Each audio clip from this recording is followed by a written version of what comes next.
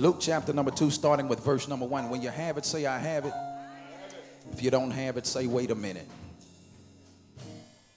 I trust that everybody has it.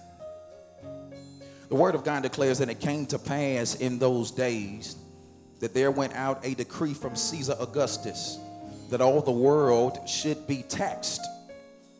And this taxing was first made when Cyrenius was governor of Syria.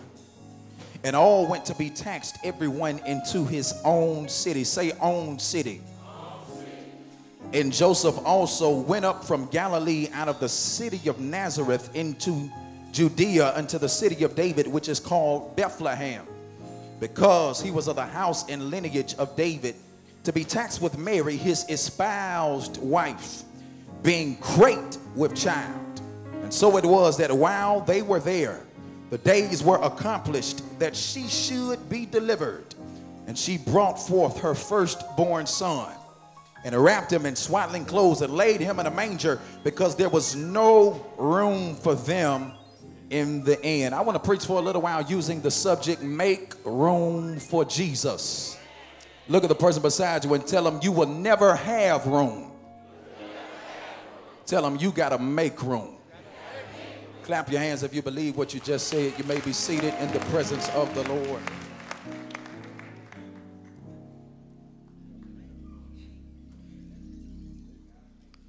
Make room for Jesus.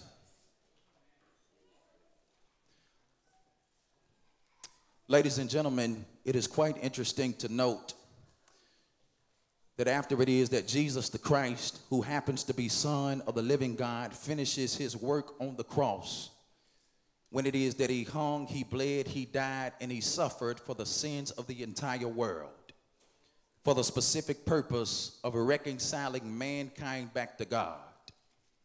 The Bible declares that God the Father is so proud of God the Son that God the Father exalts Jesus, or should I say rather that God the Father promotes Jesus. Matter of fact, the Bible teaches us in Philippians chapter 2, starting with verse number 9, that after it is that Jesus humbled himself and became obedient even unto the death of the cross, the Bible declares in the 9th verse of Philippians chapter number 2, it says, wherefore God have highly exalted him.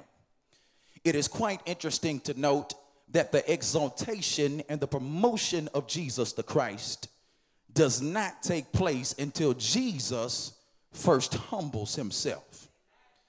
That is absolutely important, because many of us in here under the sound of my voice long to be promoted. But many of us have yet to understand that humility is always a prerequisite for promotion. Many of us in here under the sound of my voice long to get to the next level. Many of us in here under the sound of my voice long to climb the ladder of success. Many of us in here under the sound of my voice long to go higher. And whether you know it or not, I've come to the understanding the problem is not that we want to be promoted, but the problem is that many of us want to be promoted according to the standards of the world. The world tells us that in order to get the promotion, that in order to get the raise, that in order to go higher, that in order to climb the ladder of success in life, the world says that in order to get there, you've got to fight your way to the top, kick your way to the top, scratch your way to the top, claw your way to the top, step on and step over people and mistreat other people in order to get there. But one thing that the world has failed to understand is that when it is that you take this approach to get to the top, you've got to be absolutely careful how it is that you treat people. Why do you have to be careful how it is that you treat people? We've got to be careful how we treat people in achieving success, because I've come to the understanding the same people you mistreat, you step on and step over in order to get there, are the same people you got to see again on your way back down. And so therefore, as a consequence, promotion inside of the kingdom is not the same as promotion inside of the world. Whether you know it or not, God declares in 1 Peter chapter 5, verse number 6, watch this. He says, if you want to go up, you first have to go down. How do you know you first have to go down? Because God says, 1 Peter chapter 5, verse number 6, he says, humble yourself under the mighty hand of God, and God will exalt you in due time. Ladies and gentlemen, it is quite interesting to note that the exaltation and the promotion of Jesus the Christ does not come until Jesus first humbles himself. But it is also absolutely amazing that after it is that Jesus finishes his work on the cross, and God the Father is so proud of God the Son, so much to the point that God the Father exalts Jesus and promotes him. The Bible declares that when Jesus is promoted, that God the Father sits Jesus in a place of rest. How do you know that it's a place of rest? Because 99.9% of the places you look throughout Scripture after the exaltation of Jesus the Christ, the Bible declares that he's now seated at the right hand of the throne of his Father. Anytime you sit down, that happens to be a position of rest. All throughout Scripture, after it is that Jesus is promoted, the Bible declares that he's seated at the right hand of the throne of his Father. Y'all don't believe me? Let me give y'all some Bible. The Bible declares in Mark chapter 16, verse number 19, he's seated at the right hand of the throne of his Father. Y'all don't believe me? Let me give you some more scripture. The Bible declares in Luke chapter 22, starting with verse number 69, he's seated at the right hand of the throne of his Father. Acts chapter 2, verses 34 through 35, he's seated at the right hand of the throne of his Father. But it's not just in Acts. The Bible declares in Ephesians chapter 1, verse 20, he's seated at the right hand of the throne of his Father. 1 Peter chapter 3, starting with verse 22, he's seated at the right hand of the throne of his Father. Hebrews chapter 10, verse 12, he's seated at the right hand of the throne of his Father. It is quite interesting to note that after it is that Jesus is exalted, everywhere that you look throughout Scripture, 99.9% of the time, he's seated in a place of rest because he's seated at the right hand of the throne of his Father. Ladies and gentlemen, there's only one place in sacred Scripture after Jesus is exalted and after Jesus is promoted that Jesus is no longer seated at the right hand of the throne of his Father.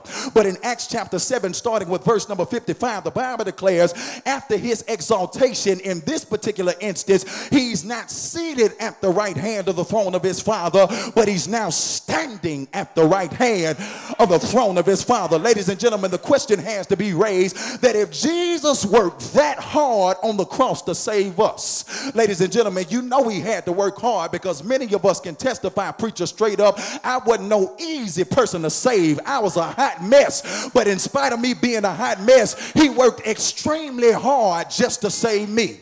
Ladies and gentlemen, the question has to be raised that if Jesus works that hard on the cross to save us, so much to the point that God the Father is proud of God the Son, and God the Father exalts and promotes Jesus, and he's seated at the right hand of the throne of his Father, be it that Jesus is now in a position of rest because he's worked so hard, the question has to be raised that if he's resting that much, then what would cause Jesus to stand in this particular instance? Ladies and gentlemen, I'm glad you asked that question. When it is that we survey Acts chapter number 6, in Acts chapter number 6, we are introduced to a young man by the name of Stephen, who happens to be one of the first deacons of the early church. But when it is that you jaywalk from Acts chapter number 6 to Acts chapter number 7, we find that Stephen is not just a deacon, but he's also an evangelist of the early church.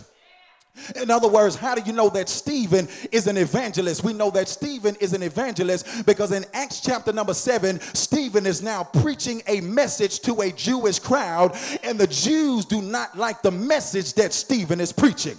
In other words, he stands and he says boldly to the Jews, he says, your fathers were messed up. And the reason your fathers were messed up, because every prophet that God sent, your fathers rejected the prophets. But then he turns around and tells them about themselves. He says, not only were your fathers messed up, but I see the apple doesn't fall too far from the tree, because you are more messed up than your fathers. And the reason he says they are more messed up than their fathers, because their fathers rejected the prophets. But watch this, their sons, who Stephen is talking to in Acts chapter number 7, they didn't just reject the prophets, they rejected the person that the prophet spoke of, who happened to be Jesus the Christ. He says, you rejected Jesus so much to the point that the Savior of the world well, you just killed him on the cross. And ladies and gentlemen, it is absolutely interesting to note that the crowd that he's preaching to is so mad that the Bible declares in Acts chapter number 7 that because Stephen speaks truth to opposition, the Bible declares that his enemies come together on one accord against him. Is it not strange how some of your enemies don't like each other, but as soon as you stand for Jesus Christ, your enemies have a way of coming together on one accord just to pile up and gang up against you? The Bible declares that his enemies come together on one accord, and when they get together on one accord, the Bible declares that they drive Stephen out of the city. When they drive him out of the city, they stone him to death because they don't like the message that he preaches, because his message challenges them. Ladies and gentlemen, can I pause for the specific purpose of speaking to every Christian in here under the sound of my voice? If nobody inside of your circle is challenging you to do better, you need to find you a new circle. If nobody inside of your circle is challenging you to go higher, you need to find you some new friends. The Bible declares that he challenges them, and the Bible declares they don't like his message, so they come together on one accord. They drive him out of the city and they stone him to death. While Stephen is being stoned, he looks into heaven, and the Bible declares when he's looking into heaven in Acts chapter number 7, starting with verse number 55, that Jesus the Christ is no longer seated at the right hand of the throne of his Father. But watch this, because Stephen stands for Jesus, Jesus turns around and stands for Stephen. Ladies and gentlemen, can I pause to tell somebody that if you make up inside of your mind that I'm getting ready to stand for Jesus, that God will never leave you, God will never forsake you, but God will always be with you. It's hard to stand for Jesus, but if you make up inside of your mind, regardless of what consequences I got to face, that I'm still going to stand for Jesus. If you stand for Jesus, I dare you to celebrate Christ right now, because God will stand for you. As God the Father was proud of Jesus, the Son, the Bible declares that Jesus is so proud of Stephen that the life that he lived causes Jesus to stand on his behalf. And ladies and gentlemen, when he stands on Stephen's behalf, watch this, he's giving Stephen a standing ovation because Jesus is proud of Stephen. Why is he proud of Stephen? He's proud of Stephen because Stephen speaks truth in the face of opposition. Allow me to pause to tell somebody that making room for Jesus is never easy. It is never easy, because whenever you decide that I'm getting ready to make room for Jesus, you've got to do it in a culture just as Stephen had to do it, in a culture that totally opposes the message of Christ. Ladies and gentlemen, is it not amazing that the world doesn't mind you mentioning the name God? They just don't want you to talk about Christ. The world doesn't mind you mentioning the word spirituality. They just don't want you to talk about Christ. The problem with the world is that the world wants God, but they want to bypass Jesus in order to get there. And Jesus himself said that is absolutely impossible. He says in John chapter 14 verse 6 that I am the way, I'm the truth and the life, and no man comes to the Father except by me. Matter of fact, the Bible then echoes that in Acts chapter 4 verse 12. There is no other name under heaven that is given among men whereby we must be saved. That name is Jesus the Christ.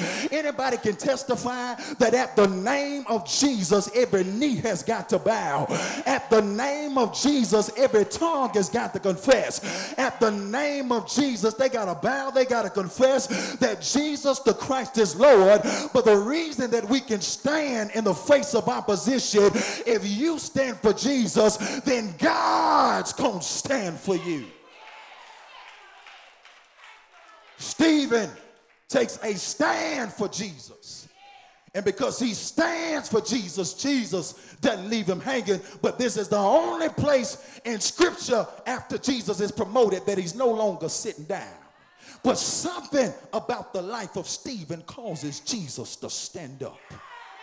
In other words, watch this. When he stands, he's standing not just to relieve Stephen, but he's standing to give him a standing ovation because he's pleased. Ladies and gentlemen, the problem with many of us is that many of us want to please everybody except for the God that we serve. But I want my life to please God so much to the point that it causes him to stand on my behalf. I want my words to please God so much to the point that it causes him to get up out of his seat. I want my thoughts to please God so much to the point that it causes him to stand on my behalf. Anybody can testify. I want my actions to please God so much to the point that even though he's tired because of the work that he did on the cross, what about your life is going to cause God to stand up? Whenever you decide to make room for Jesus, it is absolutely difficult because it causes you to do it in a culture that opposes Christ. But allow me to pause to tell somebody, in spite of how difficult it is, if you stand for Jesus, Jesus will stand for you. Ladies and gentlemen, the question has to be raised. If that be the case, Pastor Beavers, what does it take to make room for Jesus? The first thing that it takes is sacrifice. Everybody shout sacrifice. Ladies and gentlemen, to sacrifice is for somebody to inconvenience themselves for the greater good of somebody else. In other words, you inconvenience yourself not because you're getting something out the deal, but you inconvenience yourself for the greater good of somebody else. Ladies and gentlemen, that proves to be true inside of the text, because when it is that we survey the text, the Bible declares in verses 1 through 5, watch this, that Mary and Joseph are traveling from Nazareth to Bethlehem. That really doesn't mean much to you until you come to the understanding that the journey from Nazareth to Bethlehem is a 70-mile journey. In other words, they are traveling from Nazareth to Bethlehem of Judea for the specific purpose that Jesus, the Savior of the world, can be born. Now, ladies and gentlemen, watch this. They make a 70-mile journey with no car. They make a 70-mile journey, and Ford Motor Company has not yet been invented.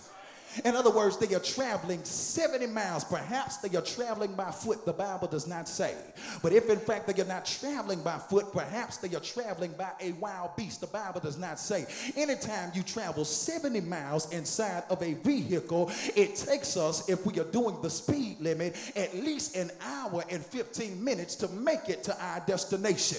But ladies and gentlemen, they don't have a motor vehicle. All they have is Ike and Mike. And the Bible declares that she sacrificed so much to the point that she inconveniences herself, and either she walks to Bethlehem, and if she doesn't walk, she rides a wild beast in order to get to Bethlehem, that the Savior of the world can now be born. Ladies and gentlemen, in order for her to get there, she first had to inconvenience herself. But why did she inconvenience herself? She inconvenienced herself that the world might be able to see Christ. Ladies and gentlemen, can I pause for the specific purpose of speaking to every man, every woman, every boy, every girl, every parent, every child under the sound of my voice. Whenever you make room for Jesus, it causes you to inconvenience yourself. In other words, watch this. Many of us as Christians want a convenient Christianity. But when you give your life to Christ, he never promised that your life was going to be convenient. But sometimes you got to inconvenience yourself, not for you, but so the world is able to see Christ. Have you not considered, New Rising Star, that sometimes the only Jesus that people are able to see is the Jesus that is inside of us? That sometimes the only Bible that people are able to read is the Word of God that is inside of us. And sometimes that Word causes you to hold your tongue when you feel like cussing somebody out. Sometimes you got to inconvenience yourself that the world is able to see Christ. Ladies and gentlemen, you ever found yourself in a position inside of the world when somebody said something out the way, and they didn't just say anything out the way, but they tried to embarrass you in public, and because they tried to embarrass you in public, everything inside of you wanted to slap the taste out of their mouth, and everything inside of you wanted to lay hands on them, but not in the holy kind of way? Have you ever found yourself inside of a situation, watch this, where you wanted to do something that was not godly, but watch this, you inconvenienced yourself yourself that somebody else was able to see the God inside of you. Sometimes forgiving people causes you to sacrifice. Sometimes being able to do what God wants you to do, it causes you to have to sacrifice. But ladies and gentlemen, when you inconvenience yourself for God, can I pause to tell somebody that God will inconvenience himself for you? But not only does making room for Jesus require sacrifice, but also watch this, the second thing that it requires is that making room for Jesus requires us to realize that God uses hard circumstances as transportation to get us to the place where we need to be. How do you know this? It's right there inside of the text. Watch this, New Rising Star. Jesus was born in Bethlehem, but he was raised in Nazareth. I'm going to say that again. He was raised in Nazareth, but he was born in Bethlehem. And so here it is. Mary and Joseph, before this journey, they find themselves in Nazareth.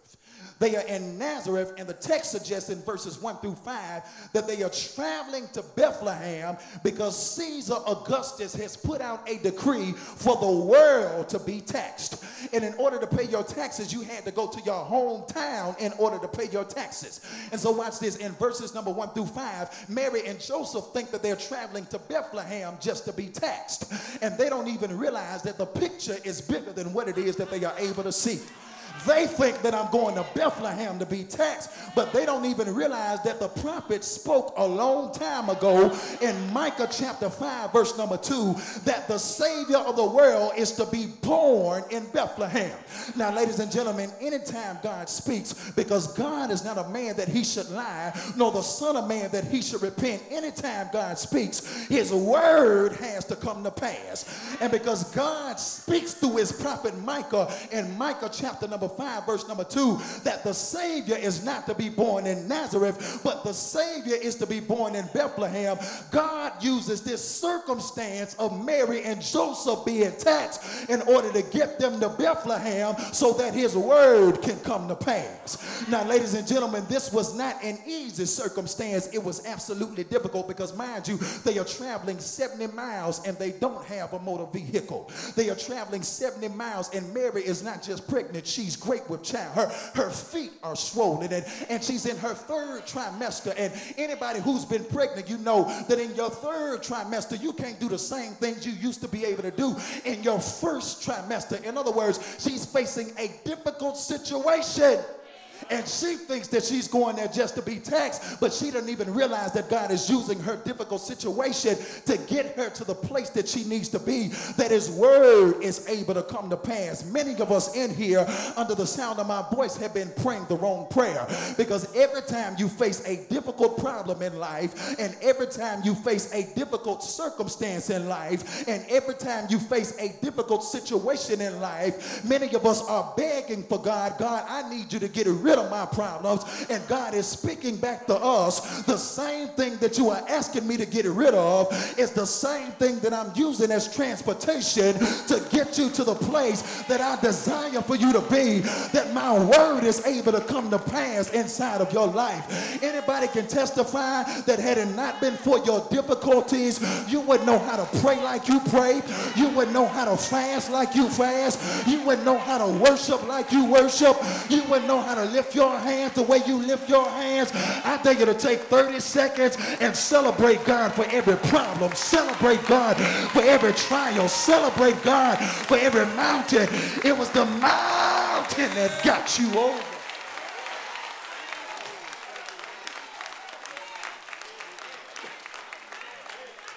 Hallelujah. He uses their difficult circumstance as transportation, just to get them to the place that he ordained for them to be, that his word can come to pass. Ladies and gentlemen, God will use whoever he needs to use to get you to the place that his word can come to pass in your life. God Almighty, you want God to kill your ex, but God Almighty, God used your ex.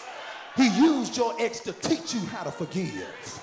He used your ex to teach you how to love. He used them as transportation. And guess what? He ain't just used the ex, he used the person you with right now. That's why they don't do everything you want them to do, and you're asking for God to take away your problems, and the thing you want God to remove is the thing that God is using to teach you how to be humble.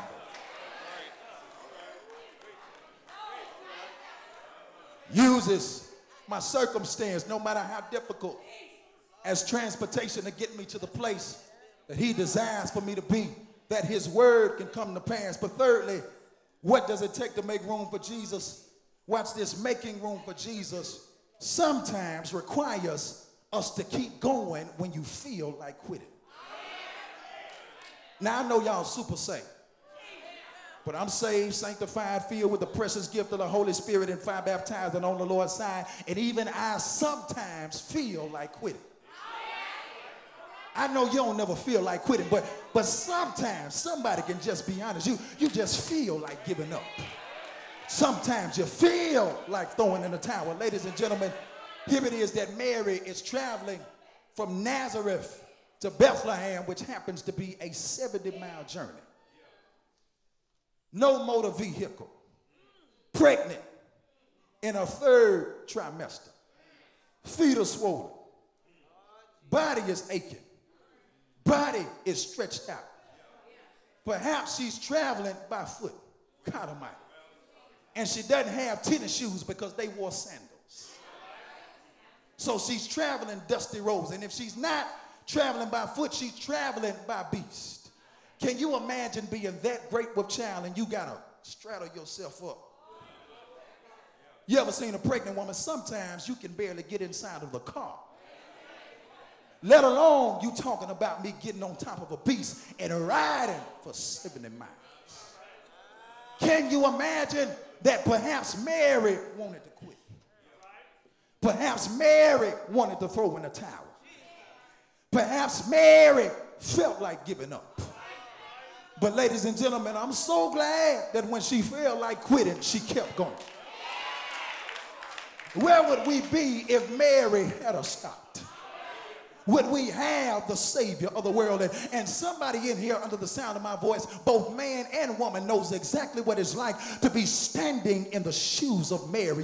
You know exactly what it's like to feel like quitting. But the reason Mary was not able to quit is because the world needed a Savior. And there's somebody in here under the sound of my voice. You want to quit, but the reason I can't quit is because somebody needs me.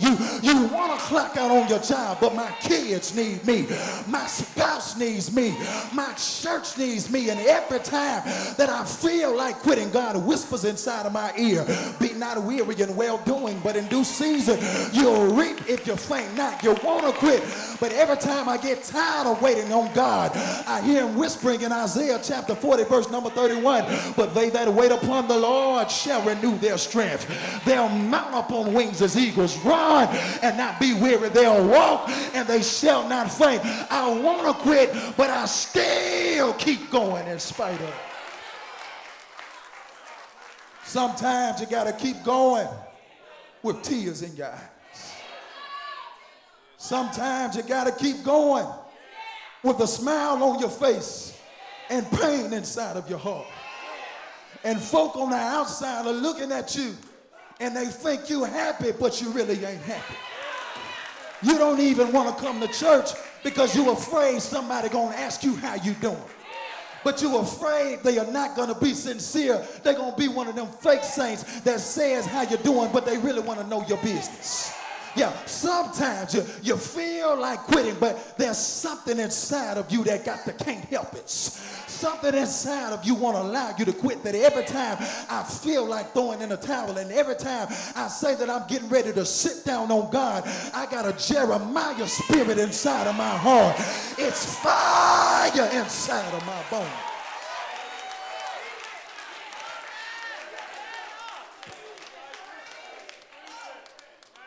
She's in a difficult circumstance, and she's feeling like quitting. But she can't quit because the world needs what's inside of her.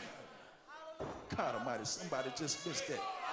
Whatever God placed inside of you, you can't quit because the world needs the dream that is inside of you. The world needs the vision that is inside of you. The world needs what God has placed inside of you. And sometimes you can't quit not because you don't want to quit. You don't quit because somebody else needs what's inside of you.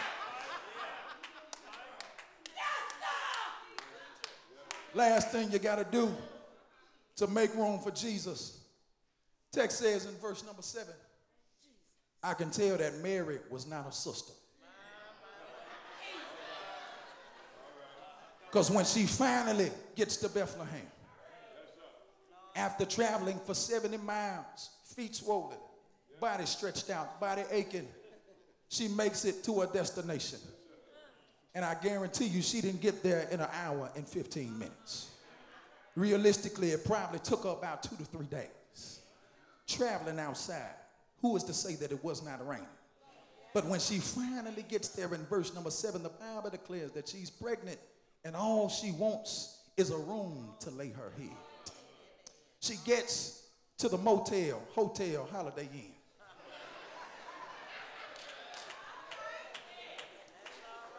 Y'all ain't that safe. When she finally gets there, she says she needs a room, and the innkeeper says, we don't have any room for you. And the Bible declares in verse number 7, Luke chapter number 2, they laid Jesus in a manger because there was no room for him in the inn. Now, ladies and gentlemen, a manger is not what you see at the nativity scene. They dress it up and make it look extremely pretty, but it was not that pretty. A manger is a trough where pigs eat out of.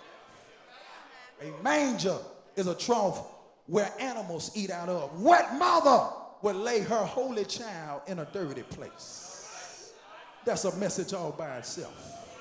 Ladies and gentlemen, I'm so glad that Jesus wasn't afraid to get dirty. Yeah, because some of us in here can testify that to save me, he had to get dirty. He didn't just reach down, he had to reach way down.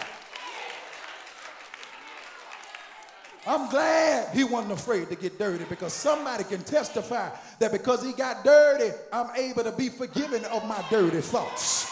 That because he got dirty, I'm able to be forgiven of my dirty words. That because he got dirty, I'm able to be forgiven of my dirty deeds. Anybody can testify, I'm glad that he wasn't too clean to get dirty.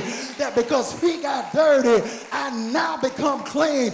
I'm washed in the blood of Jesus.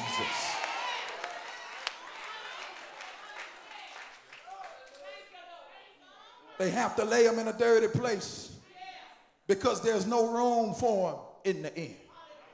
But ladies and gentlemen, this is the thing about the text that I don't like.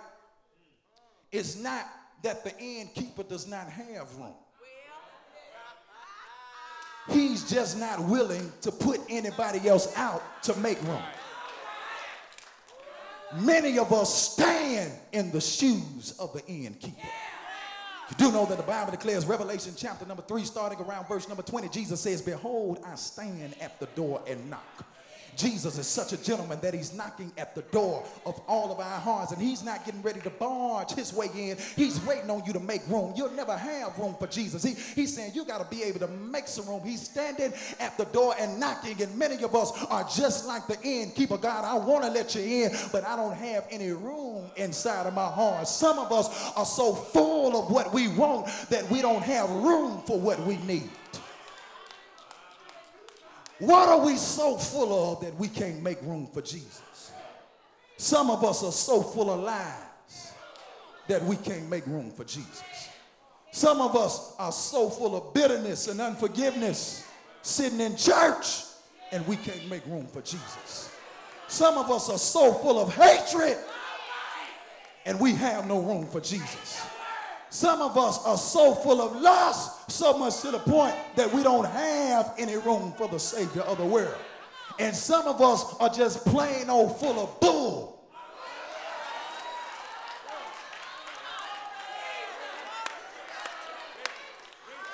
That we don't have room for the Savior of the world. But ladies and gentlemen, can I pause to tell somebody, you'll never have room for Jesus. You got to make room for Jesus. I'm going to say that again because somebody missed it. You'll never have room for Jesus. You got to make room. I found out people do what they want to do. If you want to do it, you make time for it. You'll never have time for Bible study. You got to make time. You'll never have time for Sunday school. You got to make time. You'll never have time for Sunday morning worship. It requires you to make time. Somebody can testify that when Jesus knocks at the door of my heart, it is not that I don't have room. I just don't want to put somebody else out of my heart in order to make room for Jesus. Who's stopping you from making room from the Savior of the world? Who are you so loyal to that you can't put them out your life? Is it that good to you that they can block your relationship with God? Sometimes you got to put somebody out in order to make room for Jesus.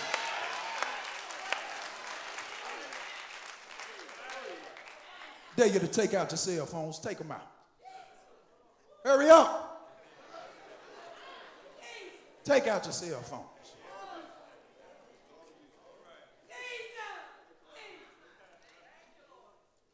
We got so many people that we call friends. And they ain't nothing but associates. We got 5,000 friends on Facebook, but who's really your friend? Whoever has a space in your phone that's holding you back from doing what God wants you to do, I dare you to delete them right now. I know ain't nobody told you to do that in church, but I'm so serious. Whoever has a space in your phone or a space inside of your heart, this is the day that somebody's getting ready to get delivered. Somebody can't make room for Jesus because you still got an ex inside of your system. And even though you are not physically around your ex, they got a hold on your mind so much to the point that every time you think about them, your mood just changes. But God told me to tell somebody that today is the last day that somebody else is going to take space inside of your heart. God's getting ready to rid them out of your system.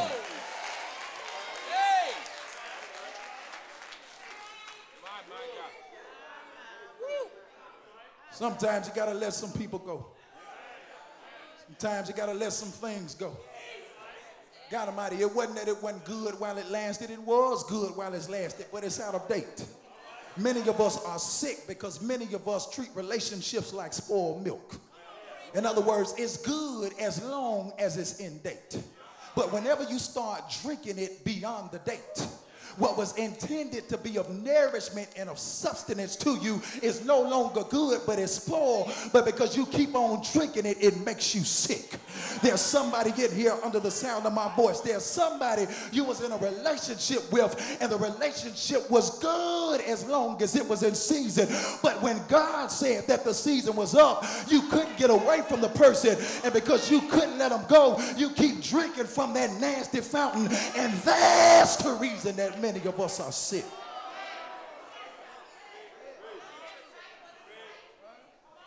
You'll never have room. Tell somebody you got to make room.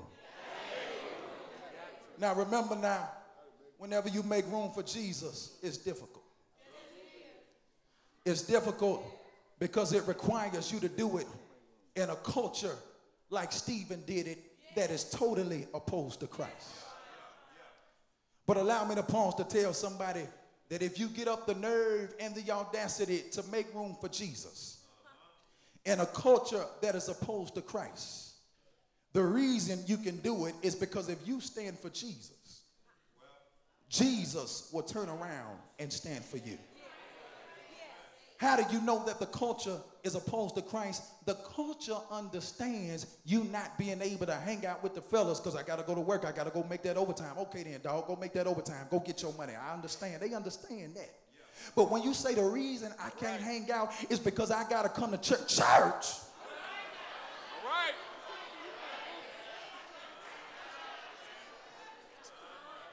Are you crazy? And so watch this. I'm not telling you that this is going to be easy. But I can tell you that if you stand for Jesus, then Jesus won't leave you hanging. But if Jesus stood for Stephen, then Jesus will stand for you. Now, ladies and gentlemen, that really doesn't mean much to you until you come to the understanding that Stephen is at the end of his life. He's at the end of his life. And the Bible declares that God the Son is so proud of Stephen that he stands on his behalf. When he's standing on his behalf, he's given Stephen a standing ovation. Ladies and gentlemen, anytime you see a tombstone, the most important thing about the stone is not the beginning and the ending date, but the dash that is in between. Ladies and gentlemen, watch this. Jesus is so proud of Stephen that he gives him a standing ovation, not because of his birth or his death date, but because of his dash that was in between. In other words, his life was so pleasing unto God that it caused Jesus to stand on his behalf. Ladies and gentlemen, mind you, Jesus has been working on the cross, and because he worked so hard to save us, because all of us in here was a mess from the pulpit to the pews, he's absolutely tired. But there's something about the life of Stephen that causes him to get up out of his seat. Ladies and gentlemen, can I pause to tell somebody, whenever you stand for Jesus, that God will be pleased. Whenever you stand for Jesus, God will stand for you. And when he stands for you, he's not just standing, but God's going to give you a standing ovation. Anybody can testify, I'm tired of spending money that I don't have to impress people that really don't like me in the first place. I'm tired of pleasing everybody else except for God. When people didn't wake me up this morning, people didn't clothe me inside of my right mind, people didn't pay my bills, it was nobody but Jesus. That's the reason I still got breath inside of my body. I done spent my whole life standing for the world, but I'm getting ready to spend the rest of my life, and I'll stand for Jesus. Is there anybody in here with a made up mind that I'm getting ready to stand? I'll stand for Jesus. I'll stand for Jesus with tears in my eyes. I'll stand for Jesus with burdens in my heart. I'll stand for Jesus when I feel like standing, and I'll stand for Jesus when I don't feel like standing. Is there anybody in here who can stand to your feet, lift your hands, and testify to God right now that in season and out of season, I'll stand for Jesus. You'll never have room for God, but you gotta make room for Jesus. Squeeze your neighbor and tell your neighbor, make room for Jesus. Folks talk about your bad, but I'm still gonna make room. That if I can make room for a drink of alcohol, that if I can make room for a drug in my system, then I'll make room. I'll make room for Jesus. You thought that drink was something, and you thought that drug was something, and you thought that man was something, and you thought that woman was something. But is there anybody in here who can testify right now that can't nobody shield me like Jesus? Can't nobody do me like the Lord. I dare you to grab your neighbor and tell your neighbor you stood for the world, but it's time to stand for Jesus. Encourage your neighbor, squeeze your neighbor, and tell your neighbor that if you stand for God, God's gonna stand for you. I'm glad right now that when the world tries to storm me, that Jesus is standing. He's standing on my behalf. Is there anybody in here who can thank God right now that the devil is not the only person that is on my tracks this morning, but the Bible declares in Psalms 23, verse number 6, surely goodness and mercy, goodness Goodness said he gave me what I did not deserve. Mercy, he held back what I really did deserve. They followed me all the days of my life, and I will dwell in the house of the Lord forever and ever.